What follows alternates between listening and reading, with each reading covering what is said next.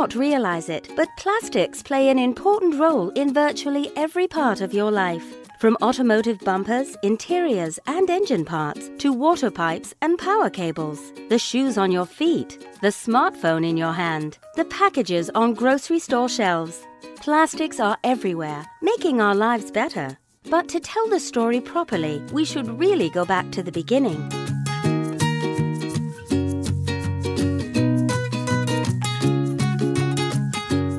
Hi, I'm Molly. I'm here to show you how an ethane molecule, like me, becomes the plastics that help people every day.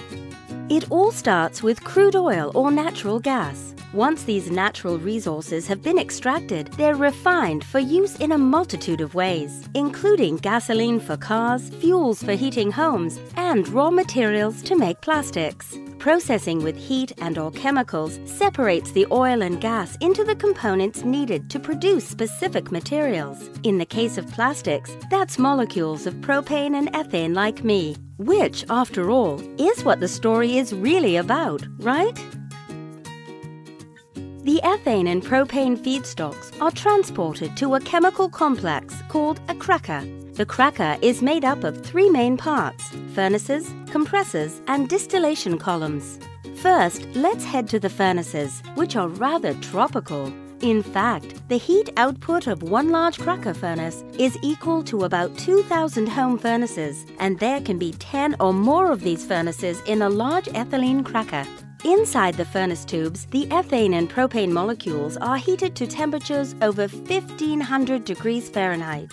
I get a little sweaty just thinking about it. Anyway, at such blazing hot temperatures, the molecules crack, breaking into even smaller molecules of ethylene, propylene, and other hydrocarbons. Next, the smaller molecules move on to the compressors, where the pressure builds and builds until the molecules race into the distillation columns. These huge towers can be over 200 feet tall and are made up of as many as 200 trays that sort out the different types of molecules. By the time the molecules go through the distillation columns, they've been separated into groups of ethylene, propylene, and other hydrocarbons. The separated molecules, or monomers, are now ready for a trip to the polymerization reactor. Here, the ethylene monomers are linked together to form long polymer chains. Each polymer has its own distinct structure, size, and properties, depending on the various types of monomers and comonomers used. The polymerization process can also include the addition of plasticizers, dyes, and a wide range of other chemicals to produce finished plastic resins. Plastic converters and fabricators then make the resins into things like automotive components, containers for food, beverages, personal care and cleaning supplies, jacketing for wire and cable, and multi-layer films for resealable bags and pouches.